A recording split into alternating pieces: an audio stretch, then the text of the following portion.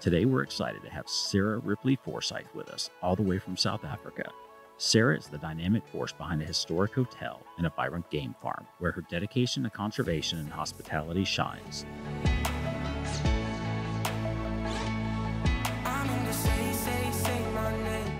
Her leadership blends the rich heritage of South Africa with the untamed beauty of its wildlife. But to truly grasp the essence of who Sarah is, we must delve into her compelling social media presence.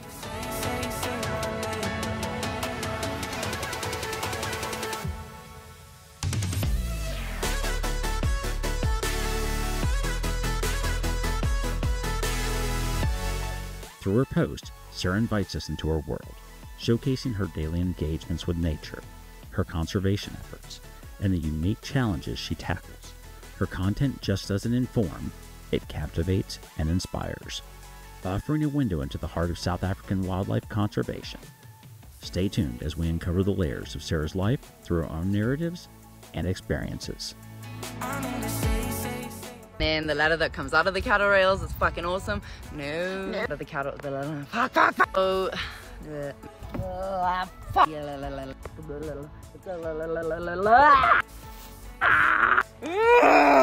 Dude, I don't like. Oh. Make a 4x4 world.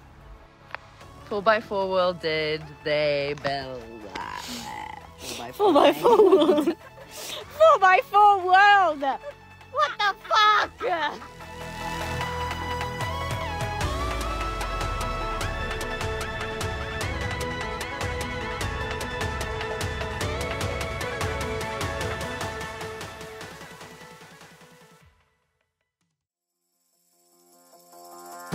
Welcome to the Salt Lick Worldwide Podcast. This isn't just another hunting show. We're diving deep into the wild where nothing is off limits.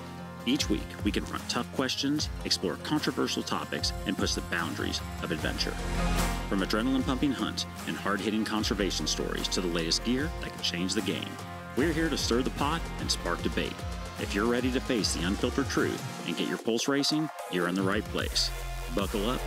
The adventure starts now.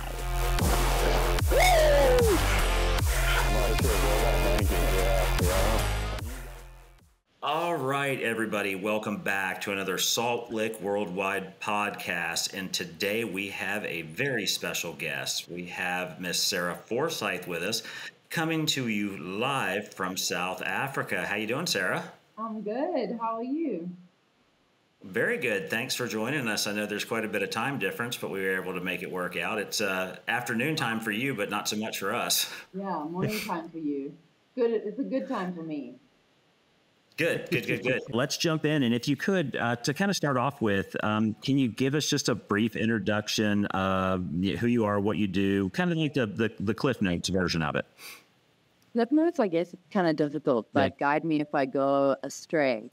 Sure.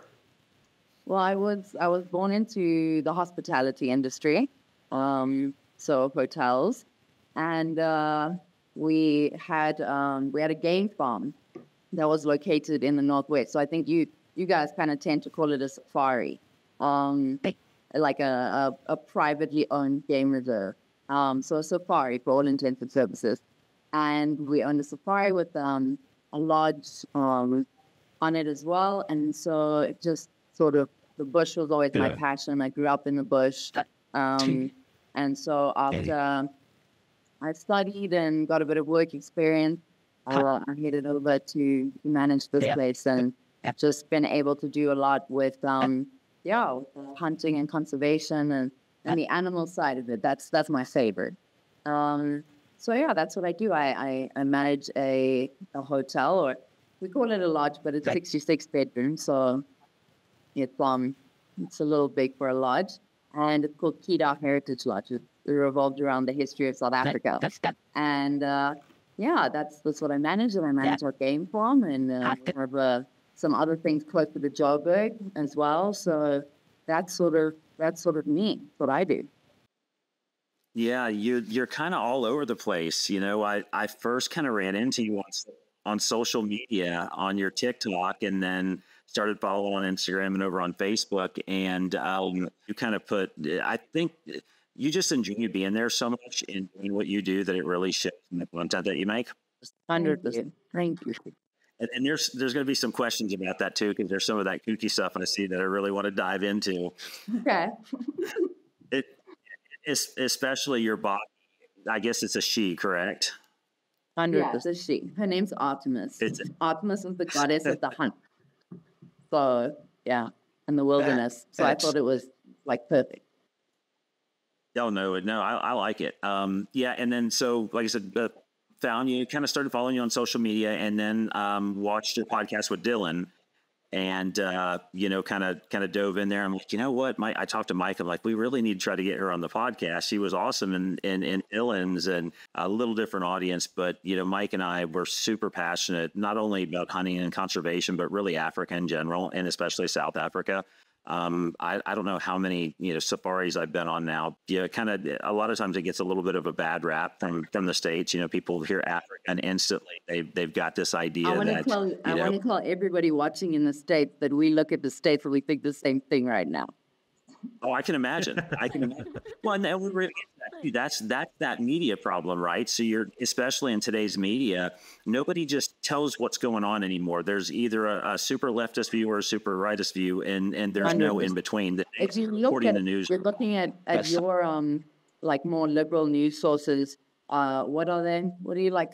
I don't know if Sky is or like liberals could be MSNBC, CNN, yeah, all of those CNBC. And even your conservative news sources are all owned by the same major companies, right? You got like Blackguard and Vanguard owning both of those. So are their messages not going to be put through, even if they're on different sides? You can still have the same general message. Scary. Yeah. It goes through the shit up somehow. So watch like as many different bits and pieces as you can. All of it's a lie, but at least you get like a bigger picture. Yeah, and like I said, I grew up in a time where reporters actually still reported the news, and I kind of miss that now. But like I said, so and you're right. They think the same thing here, especially with what's going on with Biden and Trump and everything right now. Our country turned into the freaking laughing stock of the entire world now.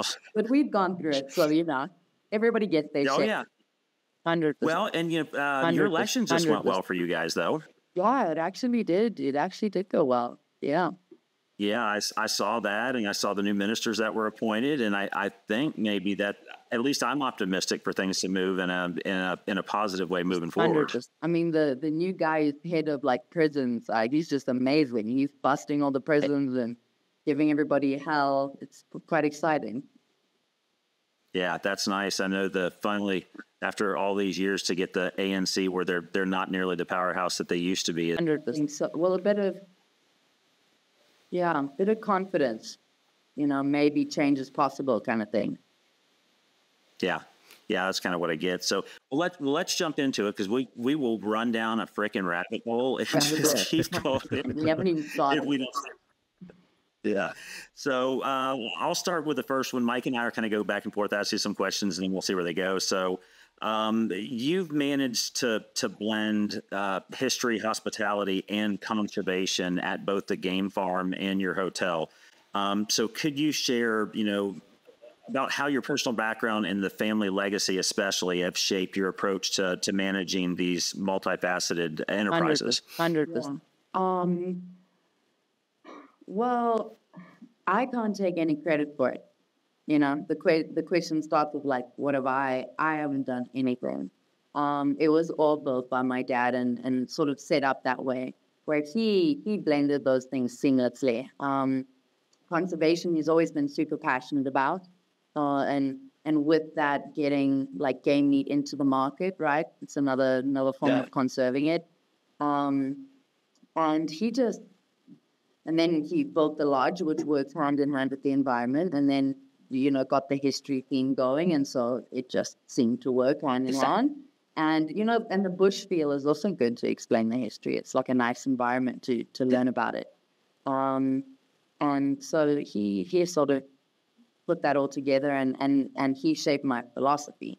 And so I hopefully will manage to pull it off. Yeah, and I see that with the hotel too, and kind of doing some research, after we talked, and you do a lot with, especially from a historical aspect, with the statue program that you guys unveil every year, and you're not afraid to throw some controversial figures out there either. 100%. Somebody has to. And these controversial figures, like if you don't talk about them, then you might as well just not talk about it, because it would not be that way without them. That's why they're so controversial, because they caused all that change. So be it bad, be it good, and many of them were both bad and good from all the different sides. And like, I don't know if I could say this, maybe you're gonna have to shut it, like take it out. But like Mahatma Gandhi, right? He was a crazy racist. If you read his his writing, so many people just look at him as a good man, but he also didn't have things that people will be happy with. You know, that he had bad aspects to him. So all these characters, you have to tell the full story. So yeah, it's also fun, and people remember a little bit. You know, yeah. Well, and I agree with you too. I'm not, we never shy away from controversy. At least Mike and I don't. But one thing I've learned going back and forth to your country is what we were taught in school about South Africa, and especially, Nelson Mandela, for example. That's not exactly the whole truth. There's a different side to that story that you don't learn in the States. Well, there's a different side to that story, and then also, like, now we look at like the time span, right? So like people will learn about, like, let me draw it. If this is like the timeline of South Africa, right? You're learning about this little line of history, and that's what it is. You're not learning about anything that happened before then, and so you don't have any context. That's the issue. You focus on like 60 years, and then everything else you ignore, and those hundreds of years are much more. They explain, and there's so much unity, and there's so much beauty in them, and and that's what I hope to teach here. I hope that I can bring in all these different cultures, and tell all these different people's stories, and they can all learn why things happened. What happened that caused these things. That's why we are where we are today. Yeah. You are certainly passionate about it. I love it. For a little bit. I love it. Yeah, that's great. I love it. I can tell you so many stories. Actually, I have an awesome story for you. Do you have? Okay, hit me. Okay. Of course. Okay. So there was a war called the Anglo-Zulu War. It was the Zulu nation against the British, right? Because the British now were taking over Natal, that Zululand region. And they were at war, this Anglo-Zulu War. It happened in 1879. And it lasted, I think, just that year, if not a little bit less. And the Zulus just gave them such a run for their money, that some of the stories were amazing. So the Anglo-Zulu War,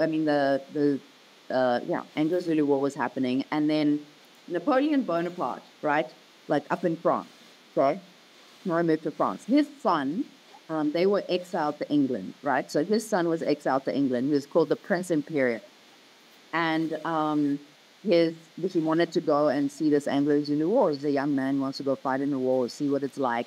And he wasn't allowed to go because he was first in exile and he wasn't a British citizen. But his mother was friends with the Queen. So she went to beg the Queen, can the Prince Imperial, can my son go and just, observe this Anglo-Zulu War? Well, the Queen allowed it. And the Prince Imperial came to South Africa, to Zululand. He was 23 years old. He went out on a patrol he was not supposed to go out on, and he was captured and killed by Zulu.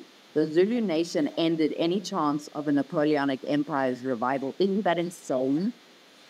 That's crazy. Isn't that enough? Yeah, and the implications of that would have been, that could have changed our history entirely. 100%. Yeah, in theory, there should be a Zulu sitting on, the head of France. The history here is so amazing. Yeah, and I think I'm one of the weird ones. I read a lot about South Africa, but I found an author in the last several years that was actually recommended to me, in Wilbur Smith. I don't know if you're familiar or not. Yeah. But I've learned so much about the Boer Wars and Second Boer Wars and Zulu Wars and just on and on. And your country has such a rich history, and it's really fascinating. But in reality, from early colonization to now, your country's history is about as old as ours is too. Though there was, Africa was inhabited prior to when the States were, but, we had a tumultuous kind of history too in a short span. Within a couple hundred years, shit went sideways. Yeah. Well, like everywhere in the world, right? Chinese killed the Tibetan people, and like just everywhere in the world, everybody always fought since the beginning of time. You know, it's unfortunately human nature. For sure, for sure. Yep. Mike, you want to jump? Yeah. Get us on another So, subject, Mike. Get us yeah, we're along. going to go a little bit toward conservation and culling and stuff. So, what is your stance on culling as a responsible tool for wildlife management? 100%. It's like a non-negotiable, right? Like something you have to do. You don't have a choice. So yeah, culling is a non-negotiable. You have to. You only get how deep you want me to get into this? Frankly, this question came about because I saw a TikTok that you did Yeah, when you were pissed off. Somebody, I think, a silly comment, and 100%. so yeah, hit me with it because I think you and Like, I and Mike are on the. I think we're going to be on the same 100%. page. Go. Well, like have at it. the same description, right? Which is like it's my favorite thing to talk about. So in South Africa, we have some private parks, or we have a whole bunch of private parks, and then we have national parks, right? So sort of like the same concept that you guys do is you have national parks. Our national parks are very badly managed. Some of them don't have fencing in certain areas. And there's a lot of poaching in them. So, like for instance, sable antelope, right? In the Kruger National Park, which is 3 times the size of England, right? Huge. They had, I think, less than 15 sable at one point. I mean, I basically have 15 sable on my farm. And so we we can't trust that animals can be preserved and looked after in those government parks, unfortunately. So the people who preserve South African wildlife, in all honesty, are private game farmers, right? So a private game farmer owns a piece of land and it's a finite piece of space. You only have so much land. Every piece of land has what's called a carrying capacity. So your land can only hold so many animals. And it's everything backed by science. They tell you how much your land, your capacity is, what kind of grazing you have, so how many animals you can have because of that grazing. It's very specific. And obviously nobody who has a game farm wants to take off more animals than they have to. You want to keep your livestock. And so breeding season comes along, let's say my carrying capacity is 500 animals. Every year they give birth, breeding season comes along, now I have 700 animals. I have to take 200 animals off because my carrying capacity is 500 animals. Now, if I do not take them off, what happens? They get diseases, there's not enough food, and so the entire population most likely all get sick or the majority of them die. And that is, it's just really stupid. It doesn't make sense. You have to take off those animals. So now, how do you take them off? Right? Because you have that finite piece of space and you're a private farmer, you have all those running costs. Okay. So now I have my electric fence that runs 365 days a year. Forget about how expensive fencing is, which is just unbelievable. I have to pay for my vehicle, my fuel, my staff, bringing in more food, etc., etc. My electricity, and so it's obviously a huge cost. How do you cover the cost of your game farm? You cover it through hunting, like in totality, pretty much you cover it through hunting, you cover it through culling. Most people use hunting as a form to cull, right? That's also a big thing.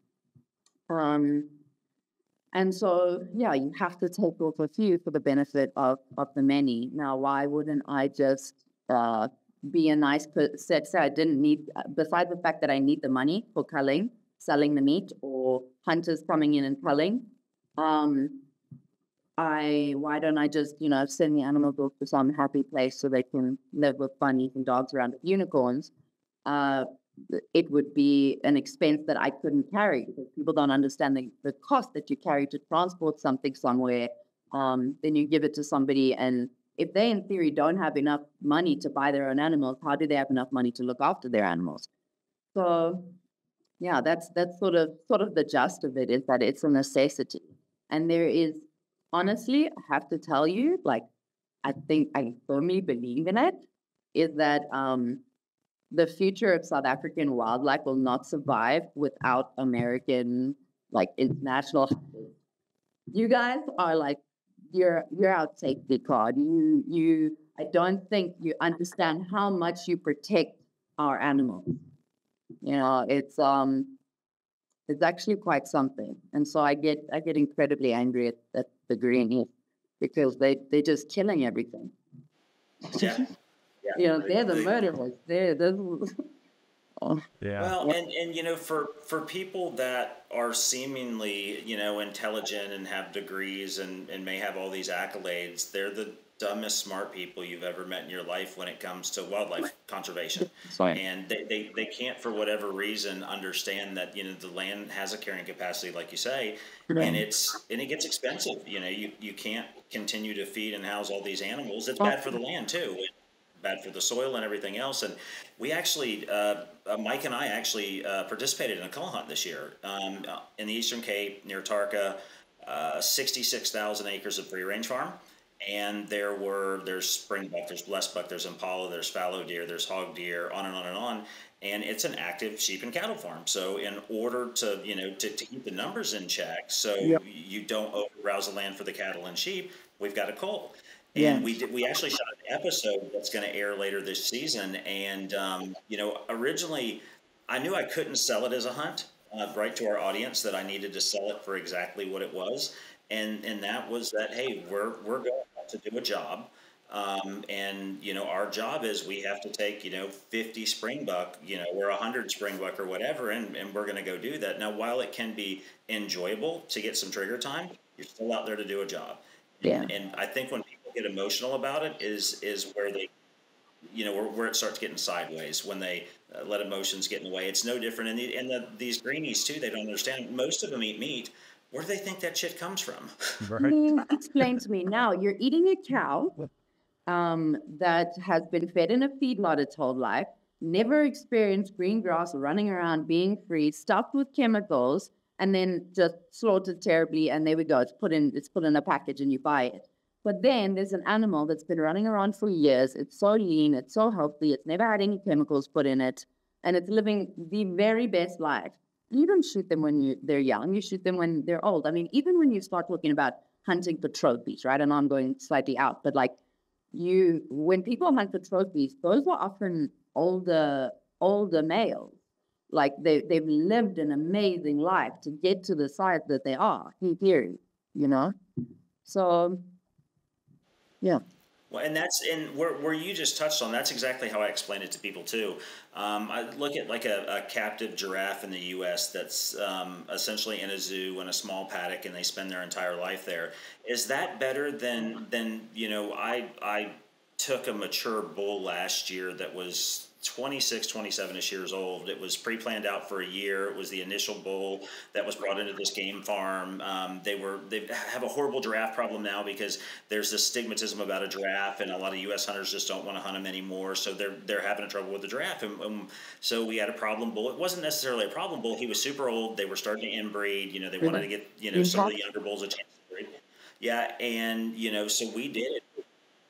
Yeah, well, not just that giraffe, but all the giraffes, and so for me, it was an opportunity for me. I'd always wanted to kind of hunt a giraffe, but it needed to have a meaning behind it, kind of thing, and that one did, and we set it up months in advance, and I think we cut the video. It was like an hour and 30 minutes, and of that hour and 30 minutes, there might have been 2.5 or 3 minutes of the actual hunt, and the rest of it was interviewing the arbiter, the farm owner, the outfitter, everything, and talking about the conservation. And we did a ton of drone, and we aerials of what these giraffes were doing because of overbrowsing, and it's super important. But that giraffe got to live out its life, nearly 30-year lifespan, on several thousand hectares of land with one fence around it, and was taken care of, never had to worry about anything. Would you rather live like that or in a cage for your entire life? 100%. And I don't think these people, for whatever reason, they just don't get it. They want to go and pet them and feed them there, and they think that those animals enjoy that shit. No, they don't.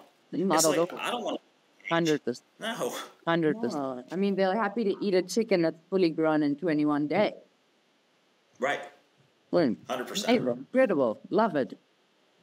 Yeah. So you mentioned and I jump back and forth like crazy, but as these things come up, so when I was watching you on Dylan's podcast, you've got a big wetland that runs through your property, correct? Yes. Yeah. Yeah, and I've seen on your videos too, and there's out there in the little boat dragging animals back and forth and doing some other stuff, but so you also mentioned about mining operations on adjacent properties too. So, what are the most significant challenges you face from a conservation standpoint, and navigating this dichotomy of both? You've got this mining operation that threatens the ecosystem and the ecological balance that you've kind of maintained 100%. or created over these years, and 100%. how do you fight that, and 100%. how do 100%. how do you 100%. combat that? 100%. 100%. It's amazing how many challenges somebody can have, how many challenges God can throw one's way.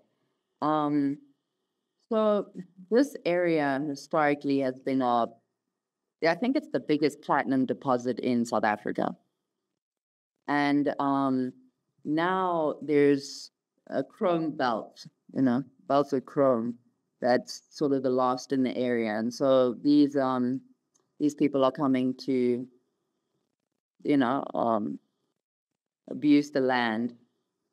And it's all going to China. So these big Chinese guys are coming in and using some little local people who have a PO box registered in a neighborhood somewhere.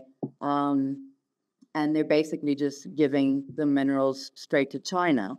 I heard something very beautiful the other day, right? We know, especially as people who love conservation and animals, how incredible God's creation is, right? So how everything is perfectly balanced, and this insect does this, and this tree does this, and this.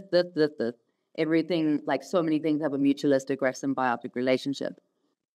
And somebody said to me, what do you think pulling all these minerals is going to do to the balance that God put in place in the ground? Isn't that an unbelievable thought? Is actually, what are we doing? You're raping the land is what you're doing. I was going to say that word before, and instead I said abuse because I was just worried about Americans being touchy. Yeah, I mean, it is. No, that's exactly what's happening. 100%. That there's no better way that you could put it. And so we have a farm, and then it's so nice to have some of those farms that are a 3-hour drive from anything, where you're out in the middle of absolutely nowhere. But we're not out in the middle of absolutely nowhere. And so they're coming for all our boundaries. I'll send you a map just for your interest, that we had about 14 applications in less than a 2-year period. And they're all connected to our property. Now, the reason is because of the wetland. So when you have a spring or a source of water that starts on a property, that's rich ground, there's something in there. And even if you drive on my property, it's not an unbelievably huge area, but within it is 4 different kinds of sand, and it's incredible. And that's why that they're after that, because the minerals are here, and it's scary. So legally in South Africa, you can apply to mine on any person's land, and they just have to have a big enough argument to the person, the landowner would have to have a big enough argument to beat the people who are applying. But often, with corruption and what happens, people don't have a say. I'm blessed. There's not, there can't go any other way but a good way. I refuse for it not to. But we've been fighting. We've got 4 of them to drop their applications, which is insane. My mother is an iconic woman. She just hands people their asses. It's incredible. Love it. Yeah, no, she's so cool. She's so cool. So cool. So we just got a few more to fight, and we'll keep fighting. I try to look at it as a David versus Goliath situation, and all things come together for good. And this place is just too special to lose. This wetland is really, really special, and it's one of only 3 peat wetlands, which is a type of soil, left in this province. It is unbelievable. It's so beautiful. And what? They're going to come rip it out, send all those minerals to China, and nobody's going to know what a wetland looks like in 100 years.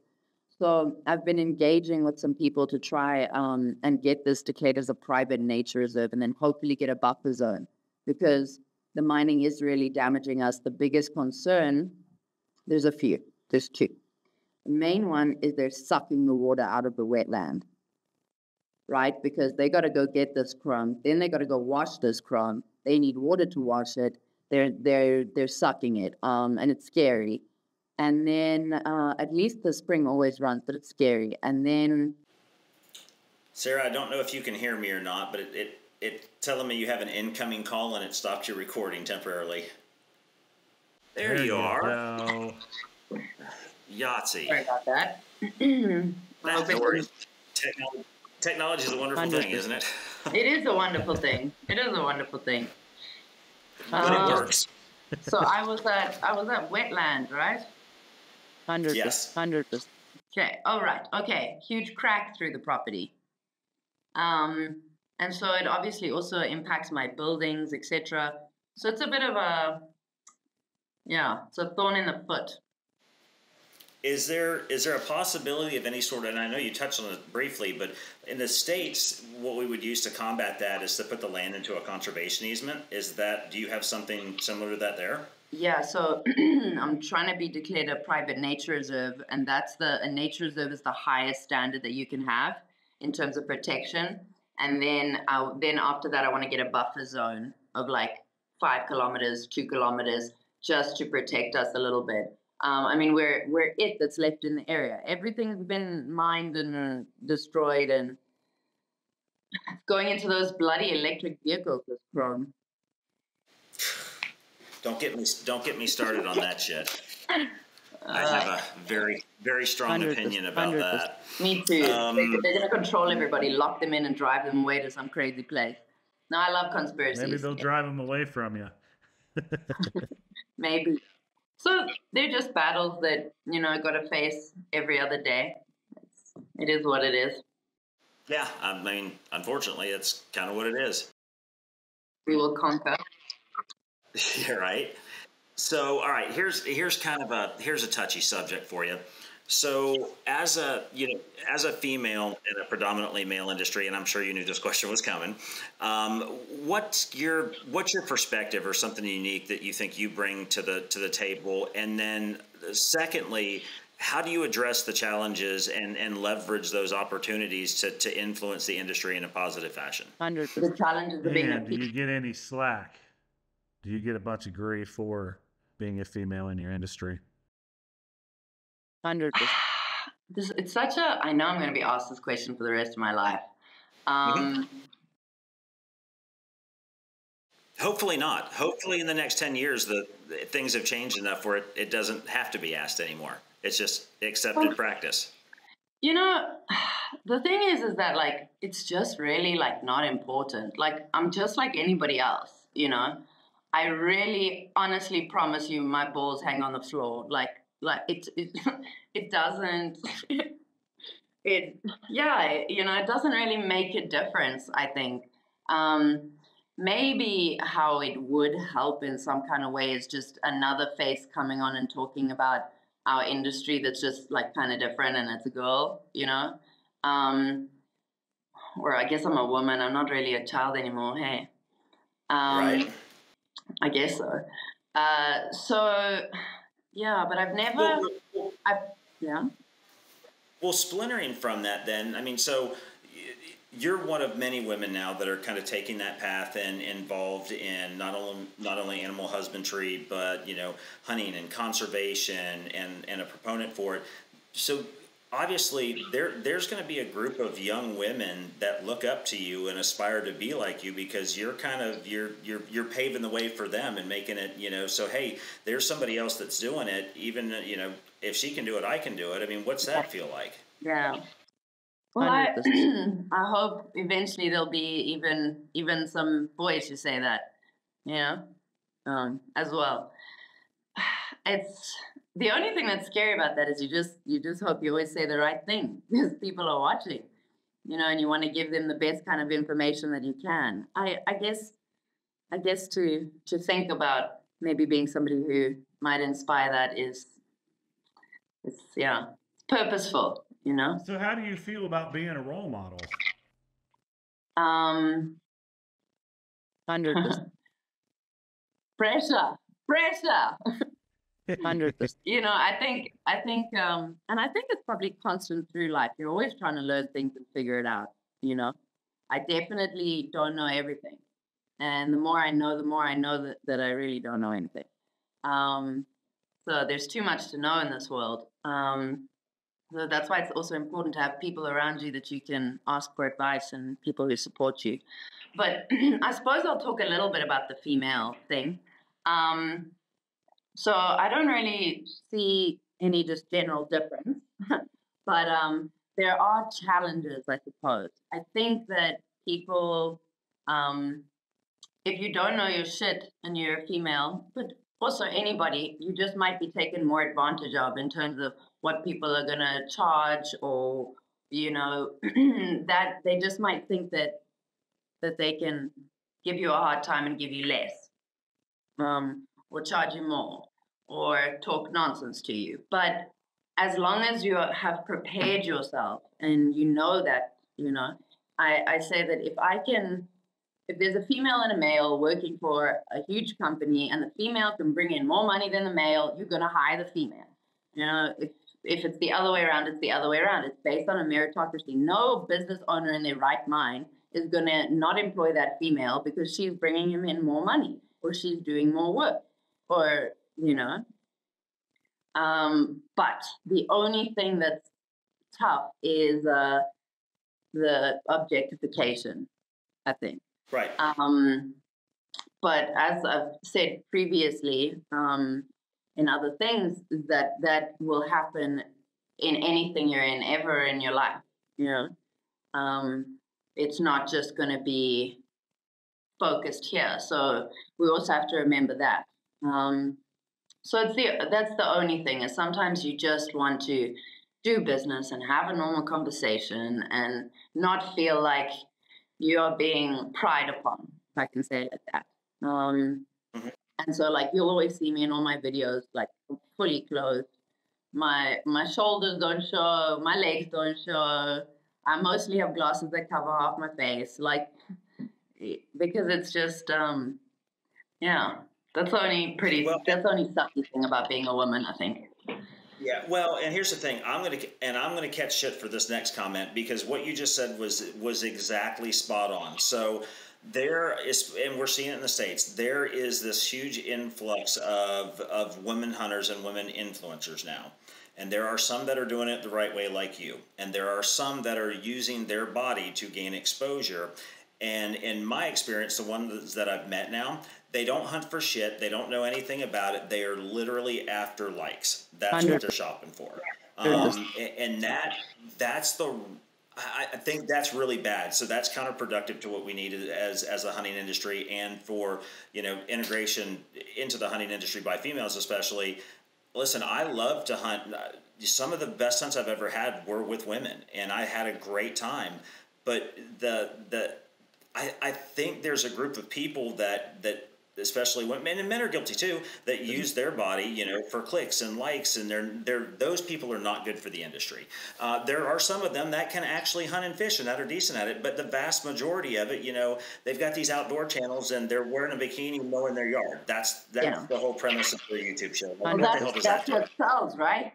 That's what sells. That's what people are gonna like. So that's what they do. Right. It's not good for us at all. It's not good for us. No, but it's totally the world that we're in. It's not going anywhere. I think that's why, you know, what kind of drew me to you so much is you're just like, you're always laughing and having a good time, and you're not afraid to get out there and chase a snake and do what needs to be done. And, you know, I see you doing game captures and game releases and getting your hands dirty, and it's just like one of the boys out there, but you just always have a smile on your face. And even some of your outtake reels, it looks like when Mike and I are filming something, like our blooper reels are the funniest shit in the world after the fact, because So good. But yeah, so that was my little quip there and like I said, I'm going to definitely catch shit about that here in the States. And, if somebody's going to throw stones back at us, but I think it's, those, yeah, I don't care. In fact, I encourage it, and then I'll ask them to come on the podcast or let's debate it. And they always say, no, I don't want to do that. You got big shoulders. Yeah. Yeah. 100%. So, and then, oh yeah. So given the misconceptions, okay, so let's go back to hunting and conservation. So given the misconceptions that surround hunting and how hunting can be used as a tool for conservation, how do you educate people about the ecological and ethical foundations for hunting as a tool for conservation? How do you do that? Yeah. 100%. So pretty much a little bit more fleshed out version of what I just told you guys, about the carrying capacity. And so that's, and there has not been one time I haven't explained it besides right now that I haven't drawn it out for the person. And so that's, and I've had one person ever that has refused to agree with me. So I think that when you sit down and you have a discussion with these people of how it works, and that there is actually no other way to do it, they start to understand. Most of them at the end of it say, I understand. I probably wouldn't do it, but I understand. But yeah, it is. We did a podcast with Doug Cocroft from Splitting Image, and Doug's also super passionate. Yeah, he's super passionate about conservation. And, to him, there's three types of people, right? There's the hunter, there's your non-hunter, and there's your anti-hunter. And I think he explained it really well in that, he has no problem with non-hunters so long as that was based on education and they were given the decision. The problem with anti-hunters is they don't listen to the data. They don't believe what anybody tells them, and they just go on these wild rants and tangents and turn into keyboard warriors. And so there's, and that's hard to contend with, right? We deal with it all the time. We get negative comments on hunting videos and other stuff we do, and I try to encourage people to, if somebody leaves a comment for us, I'm going to respond no matter what. And I try to get them involved in the conversation and at least educate them. I don't think I've ever been successful, turning an anti-hunter into at least a non-hunter. That would be perfect, right? Actually, in a perfect world, I could turn an anti-hunter into a hunter. That would be the cat's ass. I don't think I'll ever get there, but we still try, and it's tough even here. In the States, it's bad. I think you guys get a little more over there because hunting is such a big part of your culture. And it is here too, but it's just, I don't know. It just works a little different here. Unless somebody life over there, I mean, it's a little different here. 100%. Well, but for us, the way we grew up hunting, right? We grew up fishing. We grew up, our parents, started us at a young age, and that's all we've ever known. So to not be involved in hunting or fishing, I don't understand it, right? So my mind doesn't work that way, and I can't figure out why people wouldn't want to do it. What the hell would you do if there wasn't hunting and fishing? Casino? It'd be a lot more crime. 100%. Let's see. So, and there's a bunch of good stuff in here. All right, here's a good one for you. So, where do you see the hunting industry in South Africa in the next decade? 100%. I was thinking about this. That because America has become so liberalized, I really worry that there are not going to be a lot of hunters. What do you guys think? Do you think there are going to be as many hunters coming out, or I can tell you, we are sitting on pins and needles right now, hoping that Trump gets reelected. We all are. Because, we really can't afford to have another 4 years of what we've just been through. Our economy's in shambles. Interest rates are ridiculous. It sucks, and they've opened the door for. And I don't want. I mean, there's so many things that are wrong right now, and that the left has kind of let in, and those are a lot of those conversations. I mean, I can go down the transgender route and this and that and everything else. 100%. I have a really hard time with all that shit. But I think in order for Trump can fix it, right? So he did it before. He can absolutely do it again. Yeah.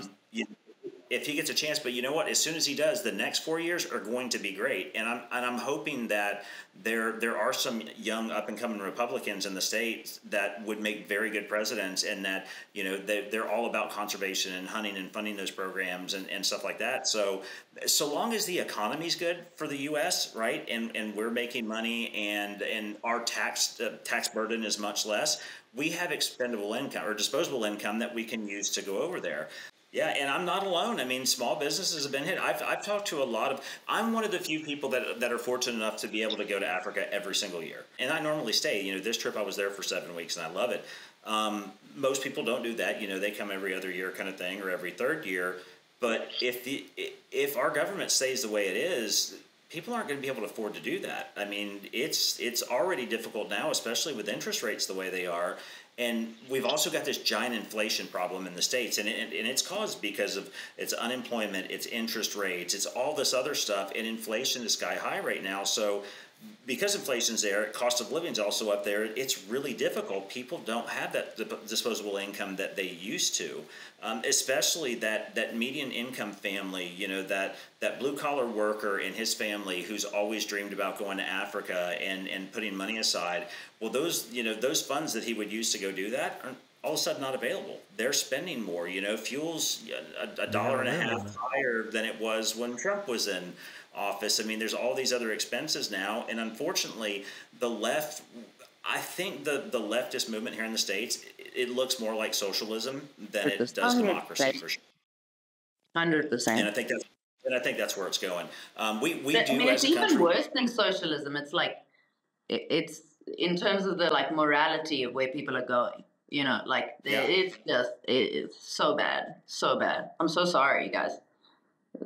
Yeah, no, and it's listen, you know, I'm fortunate in that I've had the ability to travel all over the world, though, and when you come to the States, it's still probably one of the safest places you can come to, and there are some, you know, you've been here, right? You went to school in Delaware. Things work well, you know. Majority of things work well. It's the liberalism that's the problem. It's what's coming in. Sure. It's the transgenderism. That's the part that's like, hey guys, we're going too far here. We need some help. Well, listen, tough love is what we need. I live in Florida, and I stay unless I have to go to a city. So I live way out in the country. My business is way out. Thanks to, you know, well, frankly, it's because of technology. I don't have to be located in the city to do what I do anymore. So, you know, I hate it when I have a job in Miami, or I have a job in Orlando or Tampa or a place like that. I hate big cities, New York City, Chicago, Detroit. I hate them with a passion. You go, you know, 30 minutes outside the city, and then you get into rural farmland and agriculture, and I feel like those are my people then, right? I know I can have a conversation with those guys, and we can, even if we don't see eye to eye on something, we can at least talk about it. You get into these cities with these liberals, there's no talking to these people. You can't even, they don't rationalize. They'd rather, as soon as something doesn't go their way, they're going to yell, scream, and holler, throw themselves down on the floor and throw a temper tantrum like a baby. That's what they're going to do. Yeah, that's what they do. I'm in agreement. We were supposed to talk about you in this podcast, and here we go into politics in the States. No, I enjoy it. I enjoy it.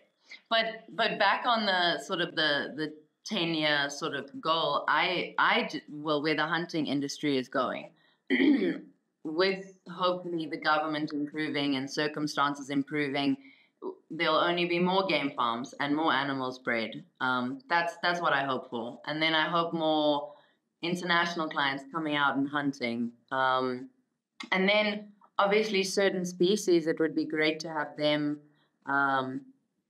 you know, looked after, like rhino. Like it would be great to have more rhino farmed, because for instance, I was at an auction the other day, and like one of the biggest auctions in the country, where Impala was selling for over 100,000 rand. And I saw you got did I see you release a new ram, or you picked up a new ram? I did. Yeah. But like, he wasn't 100,000 though. He was a bit less. So just give me some space. But there were 2 rhinos on that auction. There were 2 females and 2 calves, and a mother and a calf didn't go for more than 100,000 rand. Nobody is buying them Because obviously the rhino horn is not legal to sell. So obviously that's a whole conversation of legalizing rhino horn in order to protect the rhinos. So it was so sad to see that the rhinos weren't even being sold on auction because nobody can afford to keep them. They require a 24-hour security team to look after them. You can't afford it. Now can you imagine taking the hunters, stopping hunters coming for the person who's trying to run the game farm? You can't even afford to keep the security running for rhinos. You know what I mean? So that would be really amazing. Just recovering some species that were a bit more rare, which the private game industry has done with sable, with rowan. I mean, in the past few years, and all those boys who've been breeding them get their money from hunters. All of them. What? Well, I was finally able to hunt a bonnebuck this year. You After see? all these years, I was finally able to hunt one and be able to export it. And it was just, it's something I've always wanted to do. You know, I've hunted, every color phase of blessed buck, but a bonnebuck, I've driven by them and I've seen them, and it just drove me crazy that all these other countries can export them. But for whatever reason, we couldn't bring them back to the States. And now as soon as I found it, I didn't even know ahead of time. I was in country when I found out. And, I just come up in conversation. Yeah, and I'm like, what are you talking about? You can export them now. He's like, oh, yeah, we've got to do all this testing and this genetic testing, and there's a stack of paperwork like this, but you can absolutely hunt them. I'm like, and how many do you have on quota this year? And he's like, I've only got 3. We've got paperwork to do 3. That's all we're going to get. I'm like, I almost wanted to say, I don't care how much it is. I'm hunting them, but I did. So I was able to hunt a bonnebuck finally, beautiful animal. And it was really satisfying, and I can one day add him to the collection. But those are kind of the success stories. And then you go back to was it blue wildebeest that was nearly extinct, or black? I always get them backwards. Maybe it was black. Black. But I don't know. I don't know about the wildebeest. Yeah. And that was a huge success story. At one point in time, there was less than... That's exactly it. They said 100 or something left in South Africa, and now there's tens of thousands, if not hundreds of thousands of wildebeest. If we didn't have these farmers, game farmers or safari park owners that survive off of international hunting to breed these species back, they wouldn't be here. I wanted to tell you a story. Yeah, please do. Okay. It's back to sort of culling, and I've mentioned it in one of my TikTok videos, but I think it's so important, and it's pretty controversial as well, right? So it's about culling elephant. So elephant is an extremely touchy subject because they're emotional animals. They mourn their dead. They're so clever, An elephant is a heavy thing on your heart to kill, for lack of a better word. And there's this park in Kenya called Tsavo National Park, again, government-owned park, and they had too many elephants over their carrying capacity in their park. Now, elephants eat more than any other animal. They're so heavy, they stomp the ground, they kill the grass, they push over all the trees, they break everything, and so they ruin all the vegetation for everything else that needs it to survive. So when you have too many elephants, you're going to have a problem with all your animals. And so what happened is they decided, no, we're not going to cull any of the excess elephants. And then about a decade later, 10,000 elephants died of dehydration, starvation, and constipation because all the food was gone. Everything was to shit. 500 black rhino died because there was no vegetation left for them. So you tell me what's better. You tell me what's better. 10,500 dead animals lying in the bush, or you took off just a few thousand. Yeah. No, and you're preaching to the choir. I get it. I get it. Yeah. I'm preaching to your viewers. I'm preaching to your viewers. Yeah. Yeah, well, and that's the thing, right? How do you, that's a black and white to me, right? There is no middle ground. We must do this to preserve the species. And that argument is based on scientific fact and data that we've acquired. We know this based on the carrying capacity of the land and the monetary value that we have to put forth to be able to feed these animals. You can only support so many, period. So it's not like you can just ship them off. It's like you're not going to relocate an elephant, right? You can certainly, if you have a big enough checkbook, you can do anything you want, but you can't move 5,000 of them or 500 of them. Like there really isn't a lot of space left for them, and it's unaffordable. It's not. Elephants are super destructive. They breed like crazy. They don't respect a fence. They'll go through it, and you have to. It's a resource. I look at it as an elephant is a resource, just like every other animal there. And if you treat them like a resource, protect them, but utilize that resource efficiently, you'll have them for decades to come. Yep. Exactly.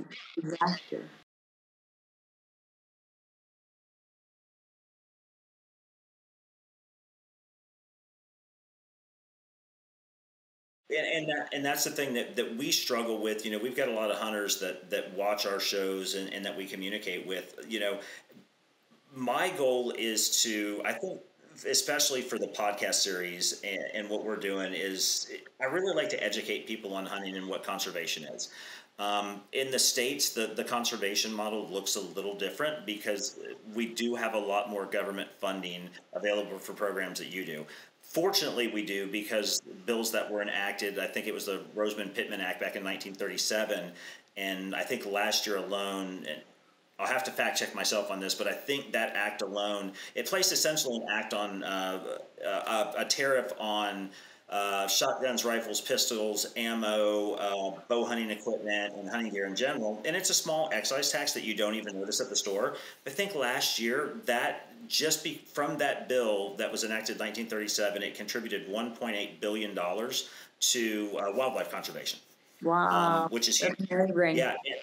Yeah, and then with our hunting licenses and our fees, and and I always tell people, hunters are the biggest conservationists in the world by far. There's no group that's and you have to. You know what I mean? You have to. You've got all these leftist groups, the Sierra Club, and on and on and on and on and on, and they make a show of it, right? They'll like Doug said, they'll shake the can, the tins at the malls, and then they'll go out.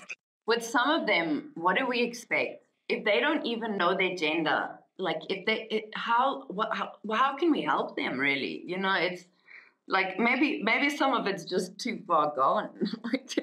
Yeah, and I don't understand the mentality. To me, it's an open and closed book, right? There's no middle ground. There's no toe in the line. It is or it isn't. Like I said, with these groups, they're more they get more excited about a camera crew filming them picking up garbage on a national forest for one day of the year.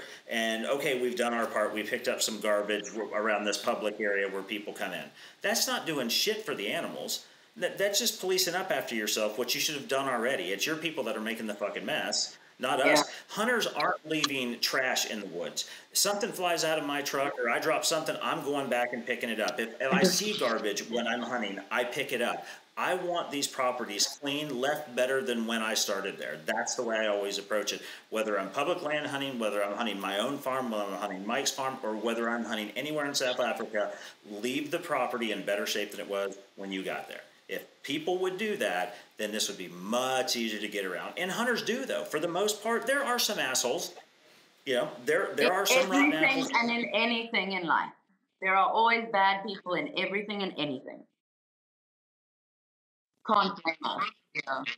Yeah, and unfortunately for us in this fight for conservation, it only takes one bad apple, right? So you can do a million things right, and that one thing that one hunter does bad, or that one unethical thing that hunter does, it makes the rest of us look bad. Whereas the left, they can all do stupid shit, but it's okay. They're allowed to do that. But if one bad apple does something, then oh hell, all hell's going to break loose, because these hunters were all ravenous and we're bloodthirsty, and we don't give a shit about animals. We just want to squeeze the trigger as much as we possibly can. When in fact it's the opposite. We're the biggest stewards of conservation. Yeah, it's true. Like pretty much every time we we kill an animal or hunt an animal, we say something over the animal. I think that's also really important. Is there's a very large aspect of respect. So there's a I can try to remember it for you, but there's an author, his name's Khalil Gibran, and he writes a series of books, and one of them is called The Prophet. And he's like a prophet, and he's talking to a village of people, and they're all asking him questions. And they ask him the question, tell us about eating and drinking. And he says, when you kill a beast, when you kill a beast, say to him in your heart, for the same hand that slays you, I too am slain, and I too shall be consumed. For the law that delivered you into my hand will deliver me into a mightier hand. For your blood and my blood is naught but the sap that feeds the tree of heaven. And I think that's a very apt quote. It is all sacrifice, and we will all go back into the circle of life. I want to be buried like nothing. I don't want to box. I don't want anything. All of our viewers just went, holy shit, did she just really say that just on the fly? That's beautiful. It's I said it on the fly because it is so powerful. I've been saying it for years now because it's so true and it's so beautiful. And that's one thing I really appreciate about buffalo hunting is you dead ass get men who go into the bush and stalk a herd of buffalo and risk being killed. Isn't that just incredible that it's one is going up into the wilderness against the other, and I think it's actually pretty equal chances with a gun and a buffalo coming out of nowhere and knocking you out. It's almost like a bit of a rite of passage thing, and I've earned it, because you face death. It's quite a beautiful thing.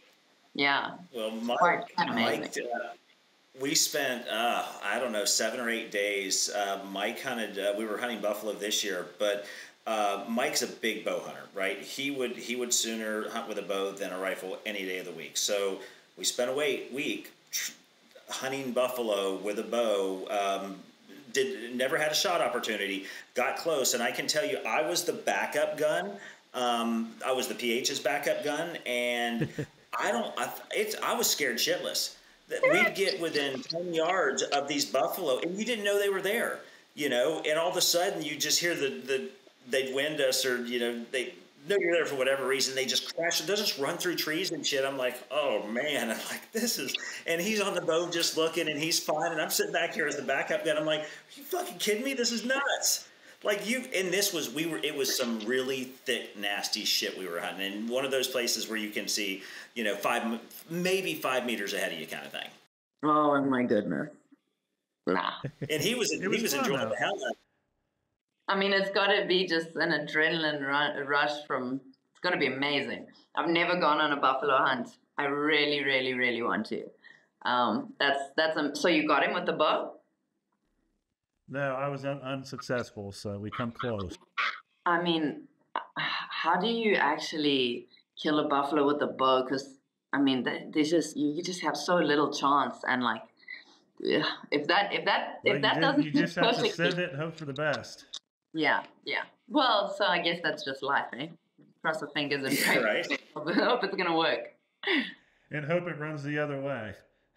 Did you? I think I saw back in March or April or something. Did you actually go and did you finish PH school and get your license now? Yeah. Well, congratulations. Thank you. And so, are you PHing now as more of a kind of a permanent thing? Or are you doing more guided hunts than you did before? I know you were already guiding before, but does this open something else up for you, or it's still pretty much status quo? No, it does indeed, in terms of the fact that getting your professional hunting license, you're able to then apply to be an outfitter, and then I can bring in international clients through my sort of personal capacity through a personal company. And so that's sort of I don't want to just run around and hunt with people. I want to bring people in and organize that all, and hopefully be at a stage where I need 10 PHs to take all these clients out hunting. Right. Well, and that leads me to something else. I'm always taking notes, so you'll have to forgive me. But I had we're getting ready to, we're going to shoot a podcast here in the next week or so with a group of Americans. And these are Americans that have been to not only South Africa, but the African continent and hunted dozens and dozens and dozens of times. They've been doing it for 30-ish years. And as much as I know about hunting in Africa, you know, their knowledge is 10x or 20x mine. And the same thing keeps coming up about, you know, when we talk about outfitters and vetting outfitters and operations, there's this, and I knew the practice happened, but they call it the put and take, in that there's a lot of these concessions or outfitters, and I've seen it firsthand, that go out with a group of hunters, shoot 6 sable, and then next week there's another truckload of sable dropped off. So they're, or gemsbuck. And for me, like I said, I've seen it firsthand, and I hate it. I think it's a horrible practice. So it's kind of been in the States now. We kind of call it put and take, and it's not widely known. It's not a widely known practice from a stateside perspective. People going over, they don't understand that a lot of that goes on. But at the end of the day, you can't take 50 sable off a property a year. You also can't run 10 people a week every single week of the hunting season on a single property. No, you can't. You have to have sessions. Yeah, so to me, that's kind of I have a moral problem with it, in that these animals are coming off of game stands. Now, they could be, you know, that doesn't mean they're not wild, right? So that's the difference between, I think, fair chase, you know, comes in so long as the animal has a chance to escape. It's just you can't grow genetics. You can't advance the age class with that kind of practice. But at the same time, you're also paying for these big operations. So it's a catch-22, right? Yeah, you know, like I understand. you have to be able to afford your big operations. Now, if you have somebody who owns a game farm who's, you know, super successful, he has 50 sable in his game farm, he has the hunters coming in. Now, remember, this is just hunting season. There's many times in the year where lots of farms don't hunt. People are coming in, they take out 50 sable. Great. Now he's got some money from that. He needs more sable. There are more hunters coming in that want sable, and he needs money to be able to maintain his farm. Now, and especially if he's somebody who has a lot of big animals, then he really needs money to maintain his farm because he has really, really high costs. And those animals need to be sold. That's part of also the culling process, right? But it's not killing them. That's a guy that's transporting them because he has too many of them. So yes, it's not exactly nice, but it also does have a place and it does have a role.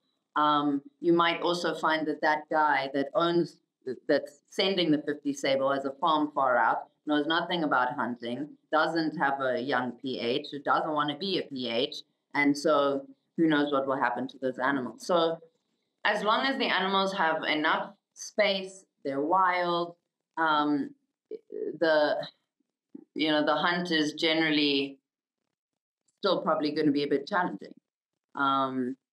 So it's not the best concept. It's not great, you know, but it does happen, and sometimes it does have its place.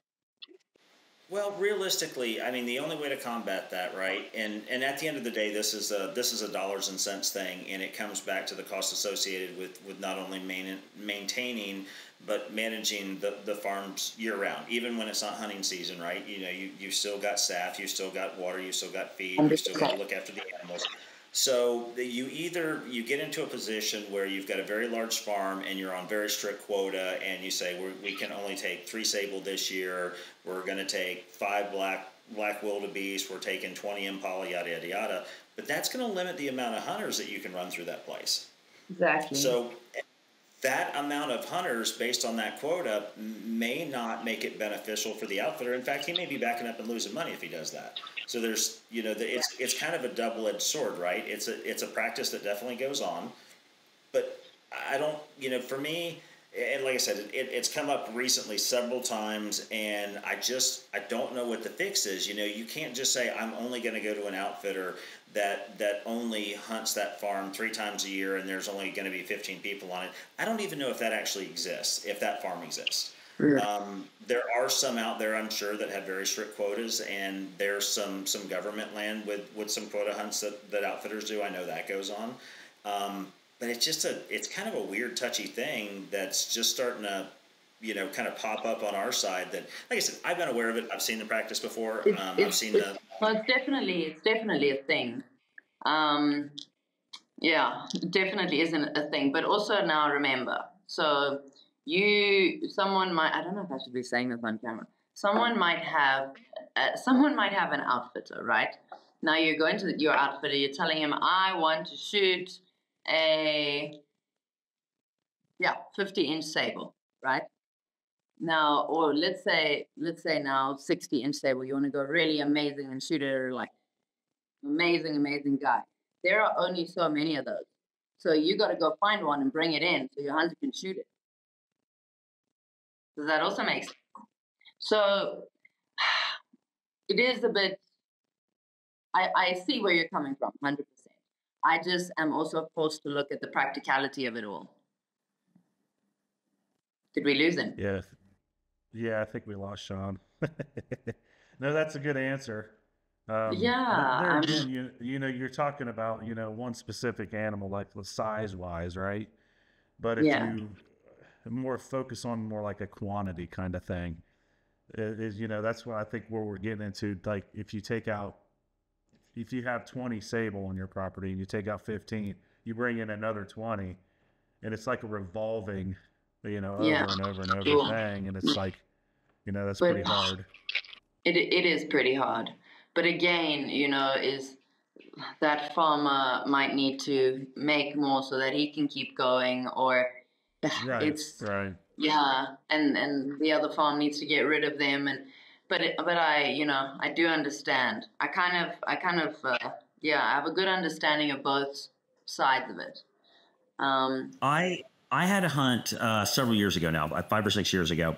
I love kudu, which I think everybody that's ever been to Africa loves chasing kudu. I've hunted several. I think I'm 5 or 6 deep between Greater Southerns and Cape Kudu now, and still every trip, if I see a big kudu, like it just for whatever reason it gets me crazy. So I really wanted a 60-inch kudu, and hunted with an outfitter that I hunted with before in Limpopo, and I had a kind of a big group with us, and it's not a terribly difficult hunt in Limpopo to shoot a kudu, and my PH at the time, he's like, no, don't stress. Let's hunt these guys for a couple days. Let's check the boxes, get them taken care of, and then we'll go get your kudu. And so one morning we get up, we have breakfast. He's like, all right, we're going to go to another farm and hunt your kudu today. And we came through the main gate and then drove, I don't know, a couple of kilometers, and we came into another high fenced area. Well, this high fenced area was probably about, my guess is 15 hectares, maybe. And this giant breeder kudu walked right towards the truck, and the PH is like, hey, there's your kudu right there. And I'm like, I am fucking out. There's zero chance I'm shooting that thing. He's like, well, he's probably going to make 63. He's like, not on my wall. He's not going to. That's somebody else's, but that thing's tame. That's a full breeder bull that'll eat out of your hand. There's no freaking way I'm shooting that thing. You could feed it before you shoot it. Right? It's sad to get people in the industry who do things like that.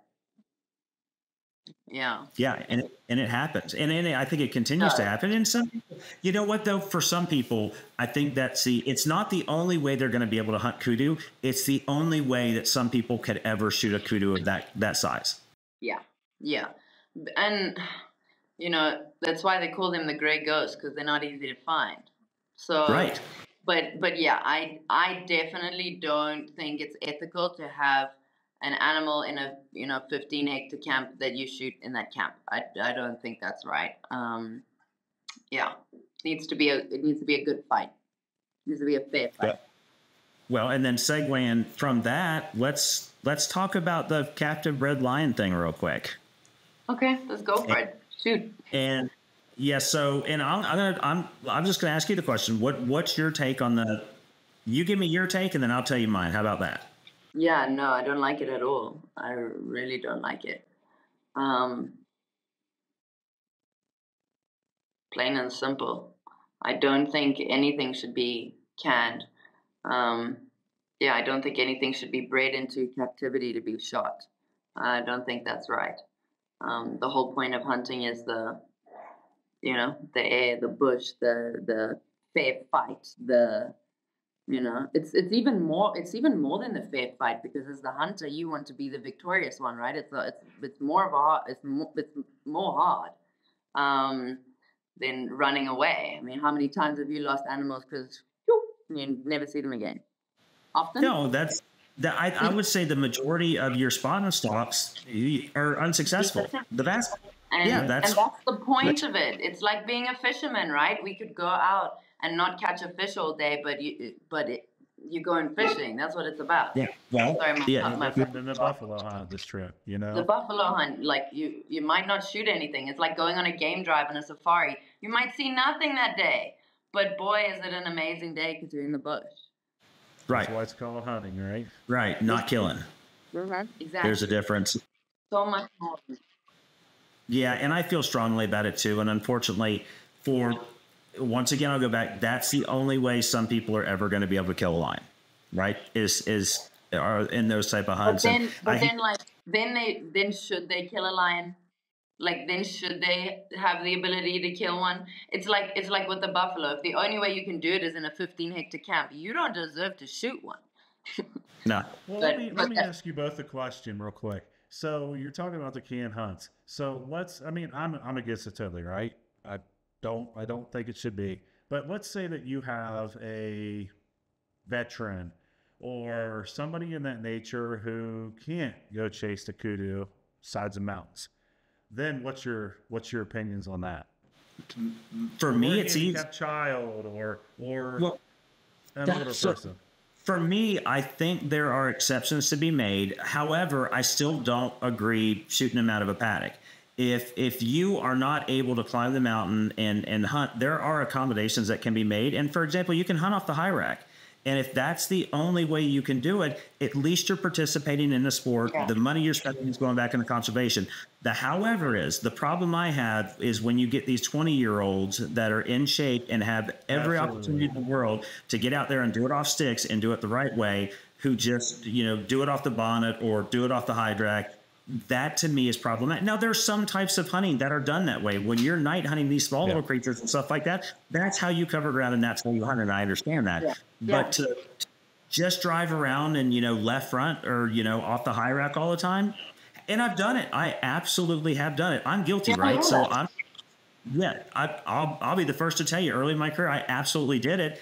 And it was more about, it was easy that way, right? And PHs are checking the box, right? You've got this list of animals, you want 10 animals, and the way to get them in your 5-day or 7-day hunt, you just go out there and you're stacking shit up. Yeah. And that's not even about quality. I mean, don't get me into that now, because now that I can actually, I understand and I can score pretty much any animal species in South Africa without having a PH next to me and be relatively close. That really changes the game, because I have zero tolerance for some of the shit that goes on. With, these guys come in with a big list and then they're killing the first fucking 14-inch Impala that walks out and blowing smoke up their client's ass like you just killed a giant. No, you didn't. That's a 2.5-year-old at best, what you just did. That's not good. Thing was still on the tip. But sorry, Mike, but that's, and I'm sorry I jumped in there on you, but yes, Mike, that's my response to your question there. Yeah. And Sarah, what's your Sarah? Oh, it's a difficult question. It's a difficult question. I got to sign for a package. Y'all keep going. I'll be right back. So in the podcast you did, the PH Journals, you mentioned that part of your drive comes from your father's legacy and his passion. How do those personal elements motivate your day-to-day decision making and your long-term planning of both the game farm and the hotel? Yeah, no, they motivate everything. Definitely. I think what he showed me, what he taught me, his love for everything, just sort of taught me how to take every day and, be strong through all the hardship. And then obviously his love for it just fuels my passion for it. I also want to make him proud, because he always said that his kids must do more than he did. And that's a really, really big ask. So I got to make him proud. Yeah, I'm thankful for his philosophy and for teaching me the things that he did. Perfect. And you have a younger brother too, correct? I do. City slicker. Yeah. City slicker. Hopefully you're not the only one. So does he yeah, not? no, my yeah. Does he have anything to do? Does he share your passions with the outdoors, or did he kind of go a different path in life? Yeah, so he works at our big hotel in Mildersdrift. We also have a restaurant called the Carnivore, which is a very famous restaurant. It's a game meat restaurant. It's been around for more than 30 years, and it's the biggest like venison game meat restaurant in South Africa. And you eat crocodile and ostrich and impala and giraffe, and so he's that side working at that hotel. But yeah, he's shot a few animals, but he doesn't love the bush. Let me say it like that. Yeah, I can't get out of it. Not an anti-hunter, just definitely not an anti-hunter. Just I think prefers a comfy life. I have to make sure I don't step on a snake and there isn't a spider or frog in my shoe in the morning, or get the hairy caterpillar off my towel before I wrap it around me after I shower. Stuff like that. A lot of people are not built for that. Yeah. Yeah, no, I definitely see that in your videos. You're tackling snakes all the time and grabbing them, and just like, and that's me. I am out. If it's a snake, I'm going the other direction. Or you know what it is? It's that adrenaline rush, man. Yeah, it's that adrenaline. Those snakes. It's so much fun. It's so much fun, especially a python. Yeah, I saw the one that you captured and put in the garbage can, and then or the waste bin, and then you turned it out on the back of the box. Amazing! It was so special, so special. I would have been standing 50 yards away while that shit was going on. They're such nice snakes. It's not standing. I am anti snakes for sure. I was a young kid. I never had problems with snakes growing up. And then years ago and I'm not sure how old you are, but you may or may not have seen this movie. There's the original Indiana Jones movie that came out. Yeah. First one. There's a scene where they throw him down into a crypt filled with asps and vipers. And at the time I was fine with it, with just a movie. I had nightmares for years after that. And that just after that, I am 100% out. And I grew up in South Florida, so everything here is very much similar to the way you grew up. Everything here wants to bite you, sting you, kill you. So as a kid growing up here, you grow up with your head down on the ground, watching where you're stepping. Right? Yeah. So I'm cognizant of that fact, but I'm the guy that is inevitably I'm going to step on the snake before I see it, and then shit's going sideways then. It was a matter of, I think it started as it was a matter of there was nobody else to do it. The snakes had to be caught. There was nobody else that was going to do it. And that's that. Like nobody else is going to put down an animal, or nobody else is going to. So I just had to suck it up. And then I actually ended up quite enjoying it.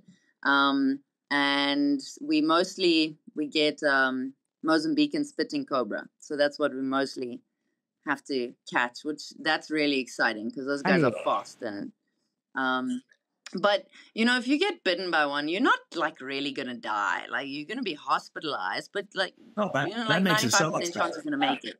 No, but the chances are good you're gonna make it. Like it's not the end of the world. You just breathe and take a deep, smoke a cigarette, and it'll be okay. That's like saying if you get attacked by an alligator, you may lose a limb, but you're probably going to live. It's okay. You can just walk. You're probably going to make it. But the python here, we see pythons as blessings. So they say that if you see a python, you have blessings. I don't know. There's something just special about those snakes, and they're so calm. And so in the past year, I think about a year, I've got to see 3 of them in the wild. Well, one of them in my house, but. So 2 in the wild, and I got to touch all 3 of them, which was really special. It was really cool. Yeah, in my house is where I draw the line. We had an unfortunate incident. You had a python in the house too, right? Mine wasn't like it anyway. That thing it looked when I stepped on it, it looked way bigger than. So I have a farm in Kentucky. And it's not my primary residence, but I spend a lot of time there, especially as it starts getting closer to hunting season. And Mike and I, we went north. I think we were working on food plots or doing something, and I hadn't been there in several weeks. So we kind of go in, turn all the lights on, get the air conditioning cranked up, kind of do the normal thing. And I walked into the utility room to turn on the breakers for the hot water heater, and I stepped on something and looked down, and it was a snake inside the house. And instantly, we happened. Stop laughing at me. This was not funny at the time, by the way. So we have in Kentucky, there's essentially two poisonous snakes that you got to worry about. One is a copperhead, and the other one is a diamondback rattlesnake. Well, this looked to be a copperhead. I swear to God, it was a copperhead. I'd never seen one in the wild. I'd only seen pictures of them. I knew they were there, and I swear to, and I freaked out. Well, we ran out of the house. It got in the utility room and then ended up going in kind of behind a wall and in back in behind a shower stall, and we couldn't get to it. So I barricaded the door to that room shut. Right, I'm like, you know what? We'll deal with it tomorrow. I'll call somebody to come and get it or whatever. And I don't know, it was an hour or two later. We're sitting out in the main room of the lodge, and I'm standing up. I think Mike's sitting, and he's like, "Hey," he's like, "Don't freak out, but that snake is right there." And I look over, and the snake is just slithering across the floor, and there's two giant sliding glass doors in the front of the lodge. And he just goes right up to the sliding glass door, and he kind of gets, and he's trying to go out. So Mike just gently gets up, reaches over, opens the door, and the snake goes out. Pass. I'm out. I understand they're out in the wild, but I do not want one in my house. Period. I get that.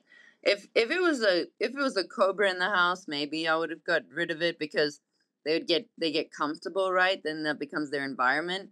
But not a python like that. That's a special snake. You got to release that snake, especially at that size. I mean, it's got to be a few decades old. It's special. So, yeah, call me a sucker. What can I say? Yeah, no, it's in it. Listen, it makes for great content, by the way. I think those videos do really good. Right? Yeah. And that kind of leads me into my next question. So you've been really, really good at utilizing social media to not only share insights about the industry, but really to advocate for conservation. And is there a strategy behind that? I mean, your videos and your TikToks, do you pre-plan those, or is that just shit on the fly? Like, hey, I'm going to do this right now. Just shit that happens. I started and I wanted to gain traction, but I mostly wanted to gain traction for the hotel to get us full and stuff. But then obviously I was just in the bush the whole time, and then I thought I'd share it because, and it's thankfully people seem to like it. And so not a lot of it is sort of planned.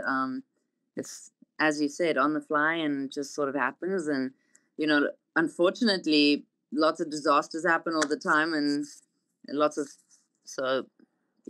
like content of getting animals out the dam or stuff like that. So shit does happen. Then the snakes have been an awesome thing that's happened as well. Yeah. People like my car, which is great. All decked out in. Yeah, I guess it's turned more into showing people more about conservation and hunting and farm life. It's quite amazing to see a little bit of growth there. Yeah. It looks to me, looking at it from the outside, that you're getting a lot of traction. You've got a lot of followers now, and like your videos get tons of views, and they're super receptive, and that's really cool because a lot of, like I said, especially from hunting gets a bad rap in general, and our kind of lifestyle gets a bad rap. You've taken a little different approach to that, and you've kind of brought the humor into it, right? And it's a different way, and it's fun, and it's every outfitter in the world puts these sizzle reels together, right? Where they're spot and stalking something, and then they get the kill shot, and then they'll face paint the first timers, and put the blood on the face. Everybody does that. You just go out and do random funny shit. It seems like it's more like our daily life, right? Yeah, that's exactly what it is. We just have to record it. Yeah, exactly. That's it. But thank you. Yeah, well, from my perspective, it just looks like, and I don't think it's for the camera at all. I think you just look like that person that just enjoys getting up every day and going and doing it. Like you're just having a blast, and you just, I mean, that's your passion, your drive, and it comes across that way in your videos anyway. Thank you. Yeah, I try. It is my passion. It's my absolute love. Um, so it feels good to know that, you know, I can possibly do some good things for this industry, for South African animals, and show people a different side that they didn't know about, and maybe something that they're more receptive to, right? Right. Well, Yeah. and I think if social media is also a double-edged sword, right? It can be your best friend, but it can be your worst enemy because everybody has access to it now. And I think if people took your approach, you know, to kind of what you're doing, it paints a much prettier picture around what we do as hunters and conservationists. And you know, too many times I think we focus on the hunting side of it rather than everything else that goes into it, right? It's, you know, what I explain to people, you know, when you're hunting, and especially that trigger squeeze, that's fleeting, right? That's microseconds. It's Absolutely. everything that led up to that moment in time that's the real story, right? And yes, years of taking care of that animal to get it the way it is, to get it shot. You know, you're looking at 15-year investment or whatever it is. It's really? Yeah. Let me, if you don't mind, if I can ask you a personal question, from a professional hunter perspective, what is so you've got a client, you know, you've put in the time, the work, and you have a successful, you know, harvest. What does that feel like as a PH when you're successful and you see your client like smiles from ear to ear and just ecstatic? And sometimes I know I've seen clients cry and get super emotional. What does that feel like as a PH? It's really, really fulfilling. Yeah. When people get emotional, that's when then you feel like you're making a difference because they're starting to understand the circle of life. You know, yeah. It feels very good. It feels very, very good. I had a lady come the other day actually, and it was her first hunt, and she cried before, like as her looking at the animal, her finger was before it pulled the trigger. There were just tears streaming down her face, out of like it was adrenaline, but it was, you know exactly what, like just the deep appreciation for this animal and the moment, and it was so extraordinary. Yeah, because it's real change, you know. Well, and I've been on fortunately, I've had the opportunity to spend so much time in South Africa and see the day-to-day operation of not only the game farms, but the outfitters and the PHs. And what most people don't realize is that, you know, they get up in the morning, they have breakfast, you know, they go out, they hunt, they come back for lunch, they go out, they hunt. That's not even the start or the finish of an outfitter or a professional hunter's day. That's a very small little piece that goes into it. And I don't think people understand how much preparation that you guys do even prior to a hunt. You know that in some behind scene stuff. Yeah. Yeah, and it's not just the PH; it's also the outfitter. It's the house staff. It's the cooks. It's the skinners. It's the trackers. It's everybody. 100%. It's the farm. Yeah, it's a big group effort that goes into it, and I think most people. And I don't know if that's just, you know, historically how it's been, but most people don't get to see that side of it. And I don't know if you handle your operation different, but I know most of the places that we've hunted. Now, I'll preface this with I've built relationships. My outfitters are friends. I have a PH that I swear to God, I only ever want to hunt with him for the rest of my life kind of thing, because we're essentially like brothers. You know, I've been to his house. I've met his mom and dad. I've stayed there. He comes to the state, stay with me, and I feel like he's a brother. So we've got that relationship. So I'm fortunate in that to gain lots of additional insight into the industry that most people don't get to see. But from a first timer's perspective, yeah, I mean, you may see the skin and shed a little bit, and you're going to see your trackers and skinners and a little bit of stuff. But I don't think people understand what actually goes into it. Mm-mm. You know, let alone shooting a big animal like a giraffe. Then your men are work to the shamu. You got to skin it for like 4 hours and chop it up in the bush before you bring it back. It's a lot of work. Yeah. Yeah. So before, and I've got just a couple quick things, but I really wanted to give you the opportunity. Do you have something you want to talk to us about? Is there something you've got on your mind, or something that irks you? Just let's have at it. What's on Sarah's mind? What does Sarah want to talk about? Well, I guess Sarah's, I think you guys have covered everything pretty well, with your questions. Yeah, I think you guys have done a good job in prepping me with good things to talk about. Well, all right, and I'll kind of we'll close with this. So, aside from obviously your passion for conservation and hospitality, you've got the hotel and you've got the game farm. Do you have any passions or hobbies outside of that, or is that 100% of Sarah's world? Yeah, no, that's my world, eh? Oh, that's my world. Like that, I think there was a work-life balance question. That doesn't exist. That's not real. Hopefully, maybe one day it could be. But yeah, I mean, I think when you have a business, you constantly have to think about it, and nothing runs perfectly all the time. You got to be in there, and you got to see what's happening, and like that's just it's a role and responsibility that you have to take on. When I do enjoy myself is when I go to animal auctions. Then I enjoy myself. Like you were just saying earlier, if you can't hunt and fish, you're going to go to the casino. Same principle. I mean, there's nothing as close to a casino as an animal auction, because that's all bets. You're just going to hope that thing survives, and you. So that's a lot of fun. That's really the only fun I have. Then I go auction parties and enjoy the auction, but no, I love to fish. I don't know when the last time I was able to fish is, but it's also not the season.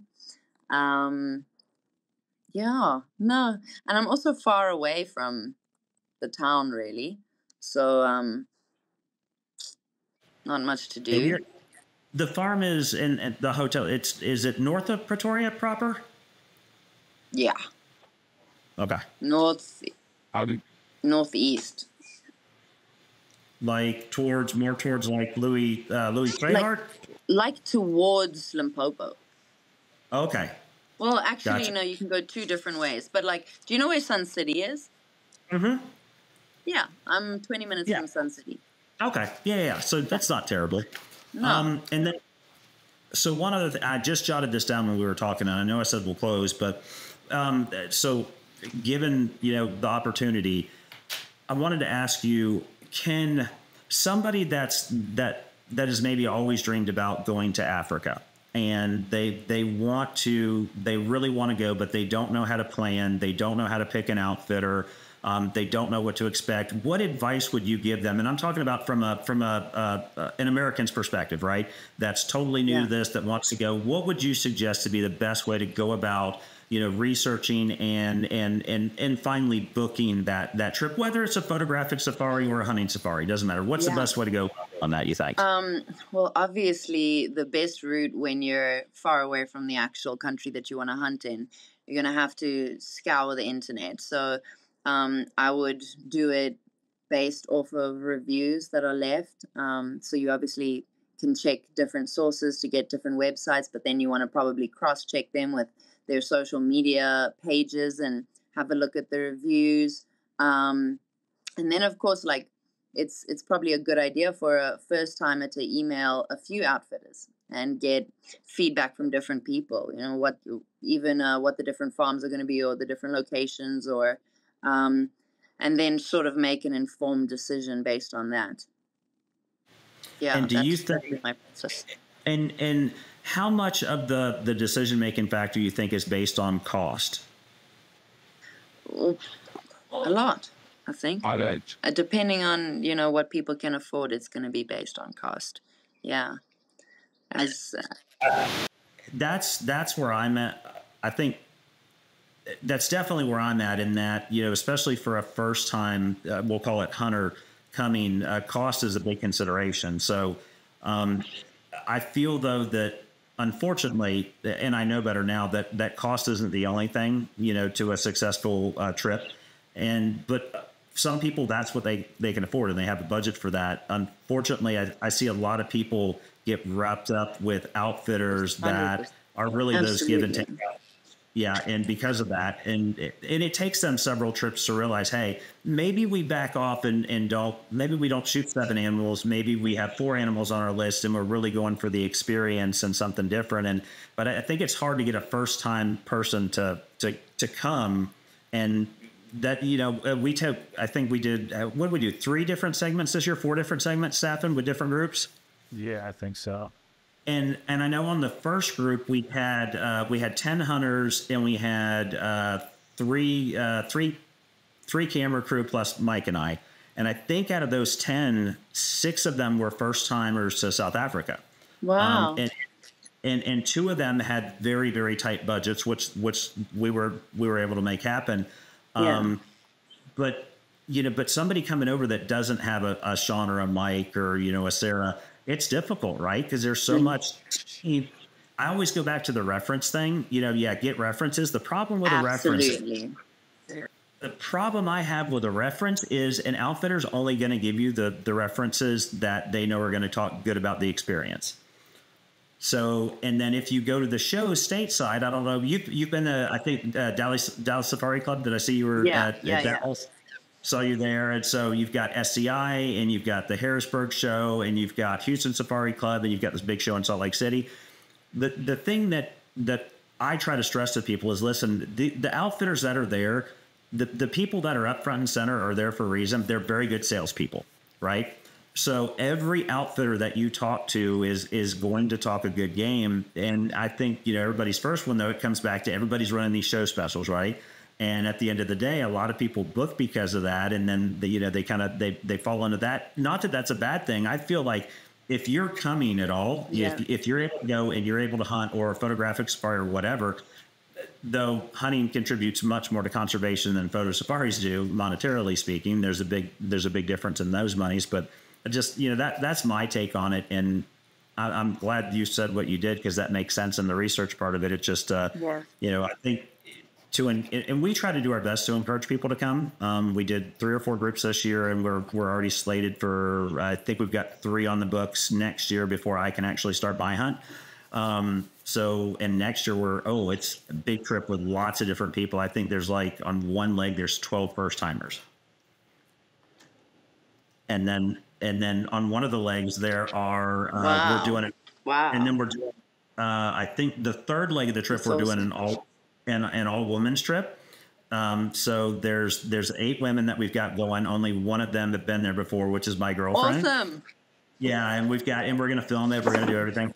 Our crews, and because that goes back to the women in this industry now. There's so many people that want to go and experience that, especially there's women that want to do it, but they're scared to do it on their own, or they don't have somebody to do it with. So we put this together in mind, hey, let's try to get these gals out there and show them that, hey, you don't need a man, or you don't have to have this or that to go over there. We can go over with us. We'll show you a good time. And aside from the camera crews and the PHs, it's literally just all women at camp, period. That's all it's going to be. And just, for 7 days, we're going to start them in the Eastern Cape and just let them have at it and see how it goes. And I think that's going to be really interesting for the show next year anyway. That's going to be amazing. That's going to be really cool. When you come this side, you must stop by and visit Kedar. Yes, absolutely. I definitely. You guys have an open invitation. Well, thank you very much. And likewise, if you come stateside this year, let us know your schedule, and we'll see if we can meet you in Dallas or SCI or something like that. Thank you. I'd love that. So what was your thoughts on the States when you came here? How shocked were you? Well, she went to school here, remember? Yeah. Oh, okay. But, I mean, I was so young when I went to the States the first time. I can't really remember it. So I've been fortunate to go more times than I know, kind of thing. My favorite is Alaska, because it's you like to fish. That's my favorite. Then Texas. And but yeah, beforehand I didn't really have too much of a context, but when I studied for my 4 years there then I really just saw how, you know exactly what. Yeah. And so I wouldn't have wanted to stay there, just because of how people morally, I mean, it's scary where everything's going to. Did you guys get the vaccine? I did. Mike did not. Sean. Well, here's the thing. For me, my primary job in life, I own an architecture and engineering firm, and we primarily do high-end commercial projects. And they forced you guys, kind of thing. Well, and the problem was, my field crews and I have to be able to visit these sites in order to design them and work. And not fair that they did that. If you want to continue doing business with us, then you're going to have this done. It is. It's 100%. It's so ridiculous. Anyway, I wanted to ask you guys that question. How many times did you get COVID, Sean? Yeah, so that's the other thing. So I pushed it off as long as I possibly could and so COVID was a thing now for like 9 months before I finally did it and just bit the bullet because I had to.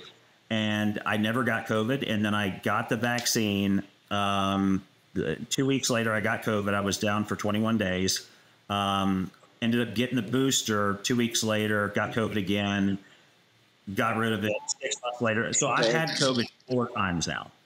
And I'm fully vaccinated, fully boosted, and I've had it 4 times. So it's a load full of shit is what it is. But so is so much that we don't even know about, hey? Oh, well, it's amazing from a medical perspective to see that something like COVID happened and then the flu was eradicated overnight. Yeah, right? magic. Yeah. Shit, you've got several 100,000 people a year in the States alone that die from the flu, but now we didn't have a single death from the flu in the U.S. over a 2.5 year period. Yeah, of course. Makes sense. Sure. That makes sense, right? Yeah. Yeah. Once again. Well, they got to have an escape for some reason, right? Absolutely. Well, yeah. And unfortunately, that's probably why Biden is in office right now. COVID was a real deal changer here. I mean, it really affected the U.S. in a way. Fortunately, I live in a state that my governor saw early on that closing the state down was not the way to go. So we only did, I think he didn't shut everything down. There were some mandatory mandates, but I think it only lasted like 2 weeks. And he said, you know what, the hell with this shit. We're going back to work. Unfortunately, most of my clients are in big cities. They're in New York, they're in Chicago, they're in Salt Lake City, they're in LA, and those cities, they were locked down. Which sucked. Yeah, crazy times, huh? For sure. But listen, thanks for coming on. Yeah, thank you guys. I really appreciate it, and thank you for liking my work. Yes, I appreciate that. Yeah.